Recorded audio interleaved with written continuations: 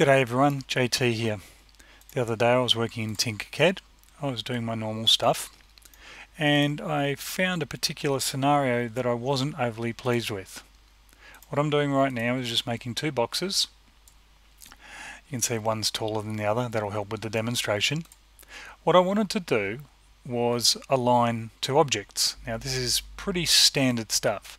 I click and drag across them both, or click and shift click on them to select them both. I press the L key for the align tool, which I won't be referencing any further. L. I center them left to right. I center them in their sides. You can see they're centered there, no problem. What actually you can do from here is, if an object is off to the side and you select both of those objects, L for align, center them here, you can see the outline that TinkerCAD is going to put them, basically split the difference of the overall length. This is all well and good. I have no problems here. This is where I had my problem. This object needs to be precisely there in my model. I'm going to lock it. Because I've locked it, I want things to align to it. So when I now click off it, you can see it's got a border. Click on, shift click, L for align, center. That has not centered the orange box across the length of the red box. Okay, let's do it again. Just selecting both. L for align, center. Oh no, that's nowhere near centered. How do I know it's not centered? Because when I drag it here, I can see clearly that it's not centered. Okay, what to do?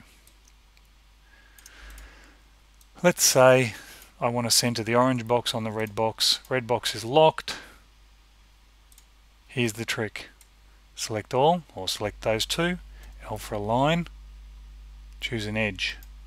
Once you've done the edge, the orange box is now within the overall length of the red box. Center. Similarly, now these are actually the same width, so it's not really a good demonstration. There we go.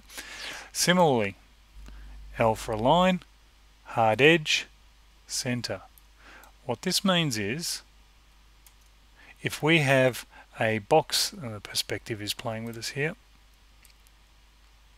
If we have an object that fits within another, you can in fact align it to the center or edge of a locked box, and the technique is align it to an edge first. Perspective back on, drag this away, select the both, L for align it to here, then to center, align it to here, then to center. That's the workaround. Now, there is a problem. You can't do it when a box is longer than the locked object. This guy is clearly longer. Selecting them both, L for align, hard edge, center, center, center, other edge, doesn't work. Here's where we actually have to do some maths and physically work out what's going on.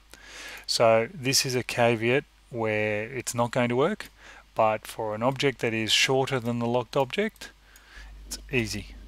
Hard edge, center, hard edge, center. Alright, well, that's it for me. I hope you found this enjoyable.